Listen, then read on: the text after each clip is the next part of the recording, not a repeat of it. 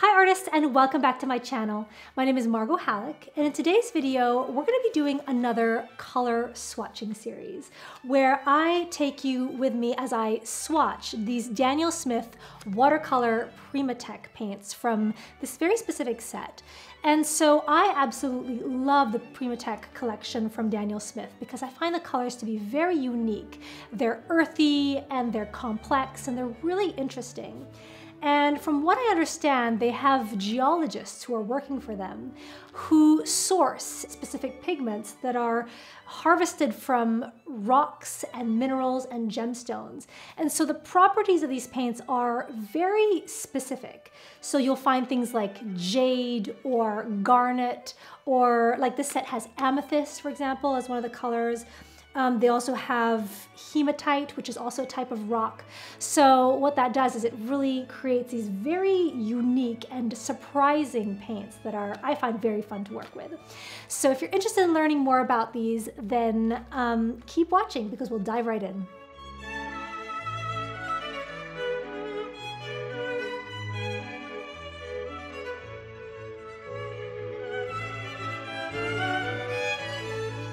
Alright guys, so if you have seen a Margot swatching video before, you'll know that I like to create these special swatch cards, which I'm going to do today with this Daniel Smith Primatek set. So I have my mise en place, which are my watercolors, obviously, and some cards that I've pre-prepped that have all of the various names already written out at the bottom of each card. And just so you know, these are cards made out of regular watercolor paper, and I just labeled them with the ballpoint pen on each one of these cards so that they're going to match each of the tubes of paint. So let's get these cards all set up, and just so you know what it's going to end up looking like, I have just some examples here. So this is what we're going to end up doing for this swatching video, and I really love doing it this way because it's kind of like creating little Pantone swatches. So I have a great visual guide as to every single paint that I own in my collection. So let's set this little stack of cards aside and open up the Primatek set. And I'm going to start going, let's see, what should we start with? Rhodonite Genuine. And if I'm not pronouncing it correctly, then feel free to chime in, since, you know, sometimes I get it wrong, and I love it when you guys, you know, correct me and let me know exactly how to pronounce it the right way. Because after all, I'm a painter and not a linguist. So, Rhodonite Genuine, we have this swatch all ready to go. And I'm going to reach for my tube and squeeze just a little amount of it on a little dish that I have here on the side. And I love this dish. This is something I picked up at a flea market. And I just love very fanciful and interesting plates, and that's what I use a lot of times when I'm painting. So let's get this texture going, and I can tell it's very vibrant, but also very luminescent. And rhodonite is used a lot for jewelry making, so this makes a lot of sense given what I'm seeing right now on the page. And it actually reminds me a little bit of a cross between a potter's pink and a quinacridone magenta. So it kind of feels like if you were to mix the two together, you'd get something like this Rhodonite Genuine. And I'm going to add a little bit more color, more pigment to the top of my swatch so we can see how it behaves when you build it up a bit more densely. And it doesn't build to be that opaque, or, you know, it can get dark, but not as dark as you would with, or you would get with a quinacridone magenta. So let's try to build up even more. And I'm going to get some pigment straight out of the tube, which I rarely do, but to try to see how dense we can get it to be. And it's still very, very luminescent even when you build it up to try to get thicker towards the top. But all in all, a really, really elegant color, very vibrant. And I can imagine using this for fashion illustrations, for costuming, for florals, roses, carnations, things like that, or even for skin tones if you wanted to blend that into your skin tones. So let's take a quick look and compare it to other pinks that I have in my range. Right here I have a potter's pink, a quinacridone magenta, and like I mentioned, it's kind of in between the two. So if I put this swatch right between the two, it really feels like it's somewhere in the middle between these two colors, and maybe has a bit more of a red undertone to it as well. Okay, so let's put this swatch to the side and move on to our next color, which is Jadeite Genuine. And this color was actually suggested to me by one of my YouTube subscribers who saw one of my videos about my favorite greens and suggested that I try jadeite. So I'm really excited to try this one because the color from the swatch on the packaging looks right up my alley. So let's turn this little palette or dish, whatever you want to call it, to the side and pull out the jadeite and get that going on my palette. So coming out of the tube, it looks quite dark. So we're going to see what happens when we blend in some water, and it's beautiful off the bat. It has, just like the description, the coloration of a jade stone, a very deep kind of hunter green that has a gorgeous earthiness, and it's really just the definition of jewel tone right here. And I suspect that when you water it down even more, and I was quite generous with how much paint I put onto this card to begin with, but I suspect that in very light washes it would be very, very lovely as well. And the deeps are deep. We get to the top, and as I layer some more pigment at the top, you can see that it's just bordering on black. And I think that this might be my favorite new green just because of how sophisticated it is. And you know, it falls along the lines of what I personally really like to look for in my greens, which is, you know, these very earthy and deep and natural kind of greens that are not too electric, that have a moodiness to them that I find very interesting. So if you're on the market for a green, let's compare it to other ones that I have in my arsenal. So I'm going to pull out, let's see, what do we have here? I'm going to pull out some things that are similar so that we can just compare it to other ones that are, you know, in this similar range.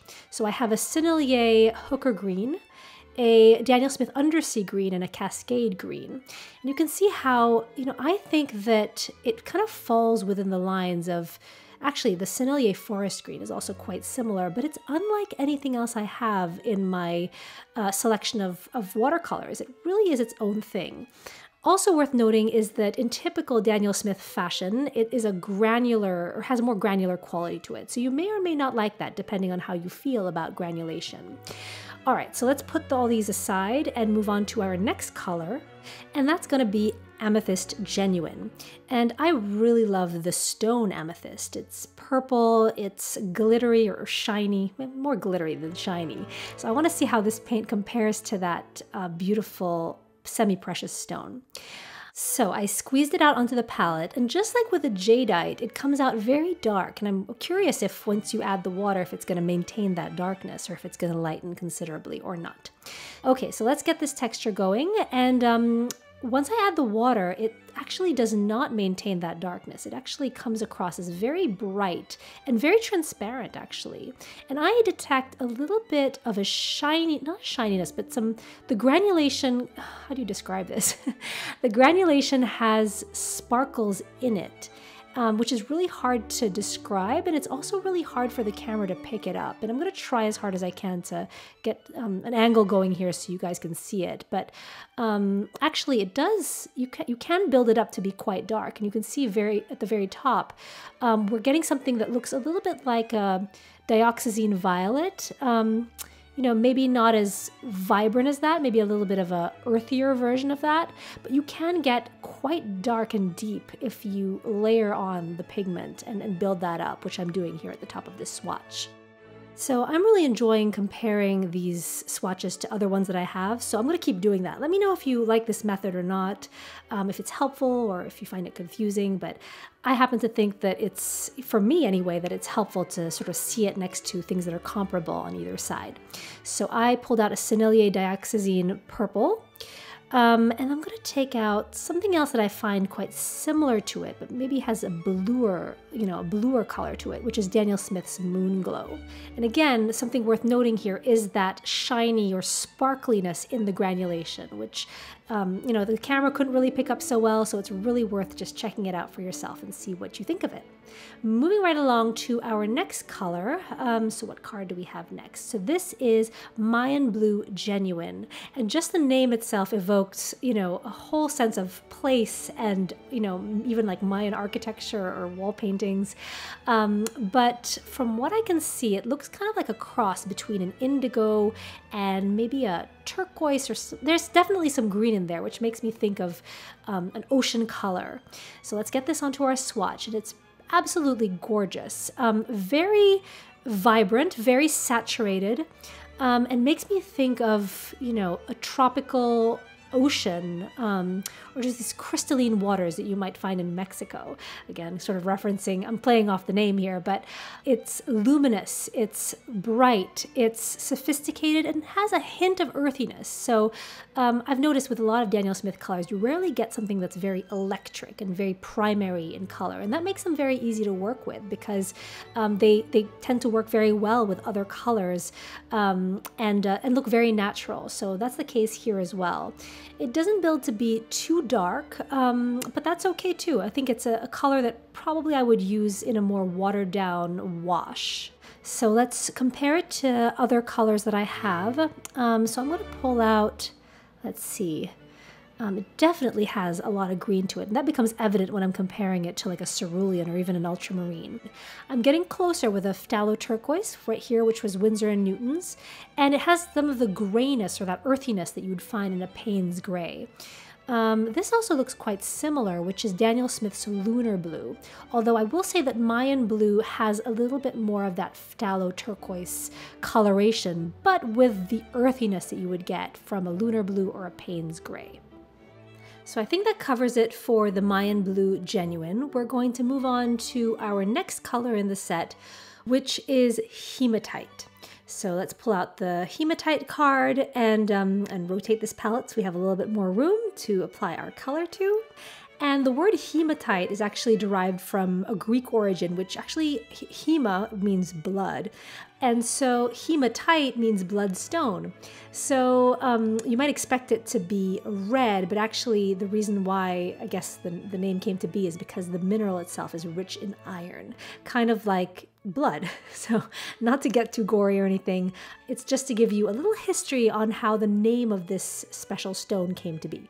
So applying it to the paper, it is extremely granulating, and the lighter instances of this color are kind of like a dove gray. It's a warm gray with a reddish undertone to it.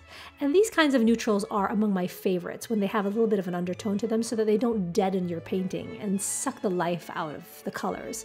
So that's our hematite swatch, and I'm going to compare it to some other colors that I have, one of them being Lunar Black, which has a cooler quality to it, versus, let's say, sepia, which is obviously more brown and warmer. So I would say the hematite kind of sits in between these two in terms of the colors that I already have. So not too cool, not too warm, somewhere in the middle, like as if we were to mix the Lunar Black with the sepia. All right, we're down to our last color in this set, and that is Piemontite, I hope I'm saying that right, Genuine. This mineral actually originates from Italy, which I assume is probably where they harvest or mine this particular stone. And just like with the rest of the Primatek colors, the actual stone itself is ground and mixed into the paint itself, which is so cool when you think about it. All right, so let's get our water going and see what happens when we activate the paint. It looks a little bit reddish brown to me, with maybe a bit of a violet. No, more like a burgundy. So it looks like a burgundy or wine color. Very beautiful color. And I could see this being perfect for landscapes in the fall. So I'm thinking harvest colors, tree trunks, autumn leaves, baskets, wicker, things like that. If you are looking for a really beautiful, warm brown or burgundy color, this would be just beautiful. For myself, I could see this also working really nicely for, deeper, warmer skin tones. So whether it's adding it to, a beigey kind of color to warm it up, or using it just as is, really, with maybe a little bit of a sepia or something to create a nice, deep, rich skin tone. So let's compare it to some of the other swatches that I have that are in the similar vein. So I have Winsor & Newton's Indian Red, which is warmer and redder. And I have a Van Dyke Brown, which is obviously deeper. So it really has its own personality compared to a lot of the other browns. It feels very toasty and warm and red, but with a slight, I think I was right, with a slight hint of a violet to it as well. And that becomes way more evident when you start to compare it to other browns. So yes, it definitely has a little bit of a violet or mauve kind of hint to it, which I think is absolutely lovely. So let's recap real quick and just go over all of these colors so that you can take one last look now that all the swatches have dried. So we have a Rhodonite Genuine, which is a rosy, magenta-y pink, very vivid and bright. Then we have a Jadeite Genuine, which is the color of a green jade, deep and hunter green, and very complex with a little bit of earthiness to it. Then we have Amethyst Genuine, which is a muted purple. It has a granulation to it which shimmers a little bit. Then we have Mayan Blue Genuine, which is a gorgeous azure blue meets indigo, which you might find in the oceans on a tropical resort. Then we have Hematite, which is a warm blend between a pebble and alabaster, kind of like a dove gray as well. And then finally Piemontite Genuine, which is like an autumn harvest color on an autumn leaf or the feather of a pheasant. So that pretty much wraps it up for the set of Daniel Smith Watercolor Primatek colors. So I hope you enjoyed this video, and maybe you might be interested in picking up one of these, or even just trying one of their colors from the Primatek collection, because I really do find them to be very interesting. So as always, thank you so much for watching, and if you enjoyed this video, don't forget to hit the like button and to subscribe, because it helps me with being able to grow this channel and create more awesome art content and videos for you guys. Thank you so much for watching, and I will see you next time.